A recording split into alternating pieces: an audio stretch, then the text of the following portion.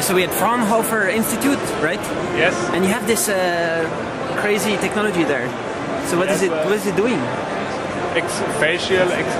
Here we see an application which can detect faces. The first step is a face detection. Yeah. And then we have some classifiers which can detect, can make gender detection. Gender detection. Yes. Okay. And facial expression detection. The system can detect if the face is happy or sad or surprised or something else. Okay, that's just try and film how it works. Dynamik in der Kamera, damit sie die Bilder nachbearbeiten können, ohne Qualität zu verbieten. Ja. Bietet sie 12-Bit Dynamik, auch als Umfang. Ja. Okay. So you could use this for like a lot of applications, no? You could like you don't need to have policemen in front of the police football stadium. You can see when the people are angry. And then you send the police there, and no? Oh no. No? Maybe this for applications for advertising. Yeah.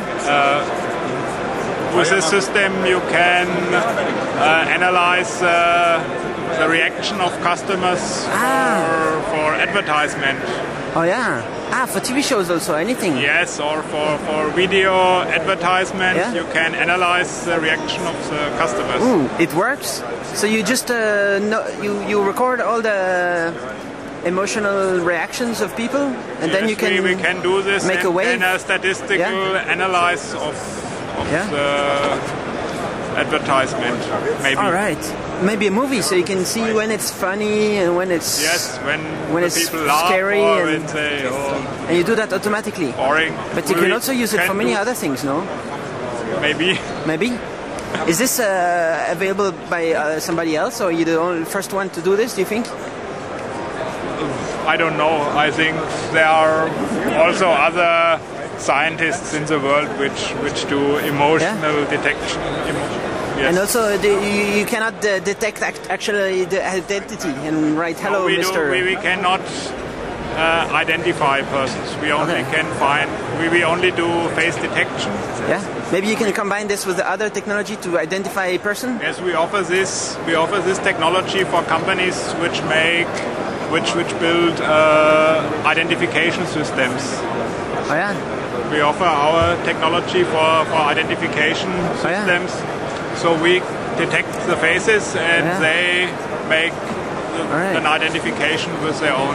In the car, you can have you can film the driver and you can say, "Why are you so sad today?" Yes, maybe. The car can. We can analyze the eye blinking, and maybe we can warn him. Wow. Because put the brakes on. Not brake. Not brake. Okay. But this is okay. So it's really working.